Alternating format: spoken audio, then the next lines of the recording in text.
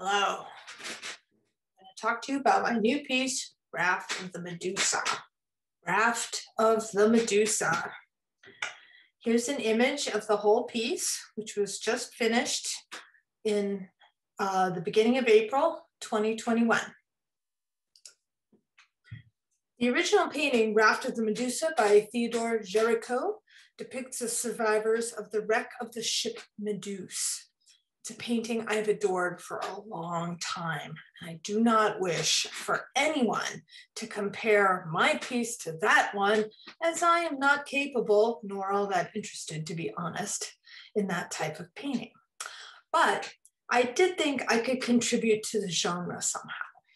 Of which genre do I speak? Why, the shipwrecked on a life raft as a metaphor for life genre. That one. Another influence is this print, Battle of the Naked Men by Antonio del Paoluolo. I'm just guessing. According to Wikipedia, who quote Vasari endlessly, this print was a big deal in the Renaissance. As a woman of the 21st century, I like it because it's a pile of nude dudes, for a change, behaving rather badly. What's not to like? Third influence is the tessellated patterns of M.C. Escher. My piece tessellates, sort of. I'll get into that. The drawings actually do tessellate, but the window suggests the tessellation without doing it exactly. Some prior influences. I've done battle scenes since I was a painting major in 1981. This is a sketch for this painting called Ship of Fools. And you can see that it is heavily influenced by these major forces that I was exposed to in my journeyman years as an artist. Here's another battle scene that I did circa 1982. This is also oil paint on a board. And then there's this painting, which is rather huge. It's 4 feet by 5 feet rectangular. And it was based in part, at least, on the Raider Waite Tarot Deck 10 of Swords image, which indicates a major disaster of some sort. And more recently, I did this piece, The Battle of Carnival in Lent. So I have a long history of doing these battle scenes. Several years ago, something unusual happened to me. I had an idea. When that happens, which is not often, I make a sketch, which these days means a placeholder in my computer to remind me of this momentous event. This consists of a folder with some sort of a Photoshop document in it. And this is what this folder has in it currently. In this case, the drawing I put in that folder was super crude. I took a bunch of figures from old sketches. I made them into a pile willy-nilly with zero thought as to if it was working or not, and filed it into my hard drive where I would hopefully run into it again someday. The beast arose from its slumber in the summer of 2020, right in the middle of COVID. Basically, I decided that I would make a real drawing of this idea. I did the actual sketch with pencils. I'm sure you remember them, but if you don't, well, there's a pencil. At this point, I have about 10 ways of drawing. I doodle in ballpoint pen, I mess around in Photoshop, and I do the occasional meticulous pencil drawing. Please note that meticulous pencil drawings are not a necessary step in stained glass design process. You can make windows out of scrawlings on napkins if you so desire. So if you are a student of stained glass, don't feel you have to have a complete drawing. The pencil drawing I did looked like this. That's after some labor went into it. But that's not all. I should mention that when I first drew it, lightning struck and I had the sudden desire, and yes, this felt urgent, to make it an endlessly repeating block. This is not something that one can have a digital program just do with the click of a button, or if there is an app for this, I don't know about it. So in order to make it repeat endlessly, I first had to make more figures, which you see in this corner here. And then I actually moved them to the bottom of the drawing so that I could imagine them on a raft a little bit better. And here's the full repeating design. So you can see, yes, it really does endlessly repeat in all directions. This is it repeated about 4 times. Apropos of burning urges, I also wanted to do this in color. That entails separating each figure so that I can paint them in Photoshop. And then after I did that, I recompiled them with an emphasis on pile. As for the technical hoo-ha, making it repeat sounds simple, but it's not. It actually took days on end. So finally, here it is, the perfect wallpaper for your powder room or home abattoir. And because this is the project that will never end, I made a digital version as well. Excuse me. This lives in my hard drive. Having completed all these drawings, I let it rest for several months while working on other projects. And here are some loving close-ups of that wallpaper, which, yes, it really could be generated as a wallpaper. After I finished the drawings, I did make a tiny version of this for inclusion in an exhibition at Shelter in Place Gallery. This is 8 inches by 6 inches, and this is the gallery. The gallery is the size of a dollhouse. It's a scale model, and it's incredibly realistic. So my piece looks gigantic, but actually that is it. Then a few months ago, I commenced to work on a big window. The first thing that happened was I totally rejected the image of the people piled up on a raft, as well as the original wallpaper idea. Why? I can't really answer that. I guess it had a shelf life and I was sick of it. That happens. I wanted the best of everything. I still wanted a pile, but not too specific a pile. And I wanted it to repeat, but not exactly. Also, the heads, which I tend to exaggerate and make too large, I wanted to make them a little more proportional in this piece. So this is what I came up with. This is the same exact drawing. Because it tessellates, you can see it in 2 configurations, this or this.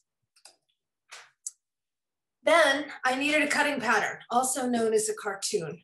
Traditional window cutting schemes use the edges of the figures to create a coloring book-like image where the outlines of what's in the picture determine the cut lines for the glass. But hey, that has been done to death, including by me. And of course, there are a million other ways to cut stained glass. I decided to collaborate with my partner, Glenn Carter, by stealing one of his designs and adapting it to mine. This is the specific section that I basically stole. It's a little hard to tell, but I really did use this as my cutting pattern. I wanted to suggest fragmentation of human relations, and with hindsight, also to suggest here are all these people struggling to get along or break apart or whatever, when the real problem is the conflicting and insensitive structure which defines their environment. Lead lines as social constrictions, if you will. The piece is constructed entirely of double-strength float glass, which is regular window glass, a little thicker. It is the most soulless, nasty manufactured product, which has zero business being in stained glass windows, were it not for its unbelievable uniformity of surface, which lends itself so well to glass painting. And here's all the glass cut out, and I have sandblasted every surface. I have also transferred the drawing onto the glass using a fine point Sharpie. This shows the first part of the paint process. Basically, I have wiped the surfaces with a brownish black paint to create a matte, and then sort of wiped it off. You can still see the magic marker lines, and but there is a sort of a tone over everything. And then I have traced the marker lines with glass paint using a script liner brush. So this is the glass paint, and now it is no longer magic marker. And then I fired it in my kiln at a temperature of about 1225 degrees Fahrenheit. After the firing, I put highlights on the figures using engraving tools and diamond files. And then I painted more. And this is the process that I used for painting in a nutshell. I paint, I fire it on, I engrave, then I paint some more, then lather, rinse, repeat, on and on until I am satisfied. For you curious glass painters, there are probably up to 8 or 9 firings per section, plus a lot of the engraving and filing. Check out my other videos for more information on my process. Finally, the piece is assembled the traditional way using lead canes. Now, before I get to the glaring subject matter of this piece, here's a brief discussion of my specific design concerns in this particular one. Not this particular one pictured in the one we're talking about, Raft of the Medusa. I started with the idea of a pile of people, you will recall. I have an urge to depict piles of things or interlocking things. What is this about? I read somewhere, and I deeply regret that I can't remember where, that many of many of the doodlings that a person is compelled to do resemble nothing so much as biological phenomenon that is happening in our own heads. Who knows what we'll figure out in terms of how the brain encodes self-generated images in the future. I certainly look forward to whatever it is. But for now, I can just say, I have the urge to do these piles of things, and I don't think it has a Freudian explanation. Despite the contemporary pressure for an artist to analyze themselves to death, I am going to reclaim the following. My work is an attempt to know myself and by extension, to understand others and the entire world outside my brain. Any claims of a priori conclusions would be absurdly premature. In other words, I work intuitively and am utterly in service to my self-conscious. And although they, meaning neurologists, will never locate a collective subconscious in the brain, it's metaphorically true enough. So suck it up, Buttercup. I hope you enjoyed that little bit of art speak, which roughly translates to, I have no clue. Perhaps related to that urge is a strong urge to do repeating tessellated patterns. Also no clue. But I would suggest that much of what a brain wants to do is draw pictures of itself, and that is often strangely mathematical. Pattern in visual art is close to rhythm in music. It's a biological imperative. Since there are patterns in nature, we presumably have developed the ability to pick up on that for a reason. And so to do that delights us. Nature ensures our acting in our own interests with a reward in the form of a jolt of delightful brain chemicals.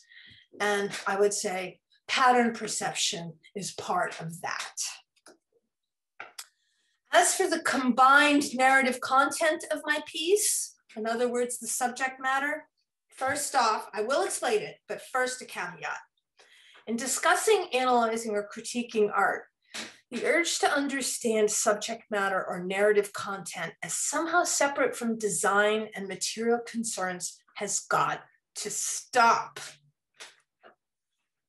I realize I am probably rushing right into that exact trap, but anyway, subject matter alone is not concept, and concept is not a synonym for meaning. So just stop it, people, would you? The meaning of a work of art is in its gestalt. The experience of its subject, design, and material all play integral parts and all generate aspects of the meaning. It's not just the subject matter. Raft of the Medusa was a very direct attempt to come to terms with the extremely traumatic summer of 2020. It wasn't just traumatic for me, for everyone. This time period, I know you haven't forgotten and won't for a long time, was marked by social isolation due to COVID and social unrest owing to responses to the murder of George Floyd and the Black Lives Matter protests. To crowd or not to crowd, that was the question. And for many, it became worth it to demonstrate that some issues are worth risking death for. So demonstrate some people did. Donald Trump and his policies and administration filled me and many, many others and artists with the urge to say something. Why is it so hard to get along? I think we do want to love one another, but it's so very, very difficult. Even loving a single other person is a difficult task that involves facing one's shadow self. And never mind trying to love all of humankind as a kind of clump. Loving your neighbors, well, loving your neighbor is probably the hardest thing to ask in the whole world. How can I possibly love my neighbors? What if they are smokers or hoarders or vote differently or have different beliefs? I have always thought that disapproving of one's neighbors, in other words, others, is not really about them anyway, but about coming to terms with the parts of ourselves that are the most hard to reconcile and to love. Being angry with your neighbor is the single most effective strategy to avoid recognizing the parts of yourself that you hate. But that's because it's easy. Neighbors are, by definition, strange and alien. And you can consolidate your love for your family and friends at their expense without threat. And I mean that without a ton of judgment. It's kind of our default setting, and it's hard to change. Last summer, even die-hard, soft-hearted liberals were unfriending their friends and neighbors and families on Facebook over social policy disagreements, you remember. And all this played out with a deadly pandemic urging us to isolate, hide, duck and cover. We have met the enemy, and he is virus us. COVID brought this all out, and it's not a coincidence it all happened at once. I'm not trying to be moralistic or preachy. I don't want to tell people how to think, just maybe make some little suggestions. So I made a picture, which I hope expresses and externalizes the all too human struggle to deal with our fear and aggression towards others, our loved ones, and ultimately our own selves. It's all the same fear. That which I imagine to be outside of myself is always within, and to come to terms with that is the essence of love. In the image, I included a lot of people struggling and writhing in discomfort and dis-ease, together and alone. And they're all stuck together on this tiny raft, not actually pictured. And there are even some moments of tenderness if you look for them. As for the subject matter and why it might resonate at this moment beyond what I've already said, I will let you decide if it does and how and why it does that. Suffice it to say, I was pretty concerned with any attempt by me to represent humanity, but I decided to try anyway. It's one of the more presumptuous parts of an artist's job description.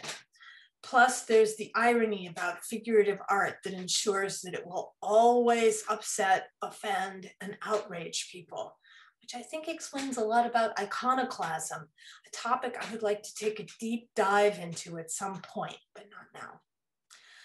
So why is it that figures upset everybody? Because figurative artists have only two choices and they both kind of suck.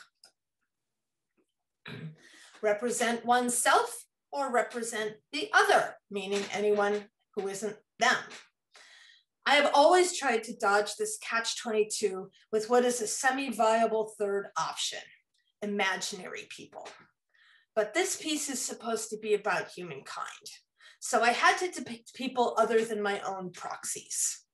I will sum this topic up by pointing out that humanity seems to currently be a writhing mass of fear, despair, confusion, rage, and discontent, or at least it was in the summer of 2020. As an artist, I hope actually to present a venue for contemplation, which is a safe place, a nice thing to look at, or perhaps better stated, that I deliberately provide aesthetic incentives for looking. And maybe those are beauty, humor, I don't know, whatever. Not that there's anything funny about what we're contending with and are contending with still, because there isn't. But art hides behind the fourth wall, and the artifice is one of its best strategies to sneak into your consciousness and give people a platform to make actual change. And aesthetics, including beauty and humor, encourage active and sustained engagement with a subject that can otherwise be unbearable. Note on the figures. I made the decision to use characters from existing artworks rather than draw new people. If you're sort of some compulsive follower of my work, you'll recognize almost all of these characters from older stained glass pieces. There's Andromeda, who was now a person of color, and some characters from the Battle of Carnival and Lent, amongst others. Why did I do this? 2 reasons. First of all, doing about 40 new humans would probably take me a few years. Sketches I mind represent about 15 years worth of work. These characters are like dolls that I like to play with. One doesn't just throw a doll in the trash can after they've played with it only once or twice. There's plenty of life left in it. I would see these drawings as a waste of a good doll if they only had one role to play. Imagine, perhaps, that they're real people who, after doing their job in the original window in which they appeared, left my pieces, continued their lives, and perhaps at some point planned a reunion on a cruise ship where they would reminisce and relive the trauma of having their non-existent lives exploited in one of my Perils of Pauline style artworks. But their reunion goes horribly wrong. There's a storm at sea, a shipwreck, a mad scramble to the life raft, and the inevitable stress of too many people and too few resources.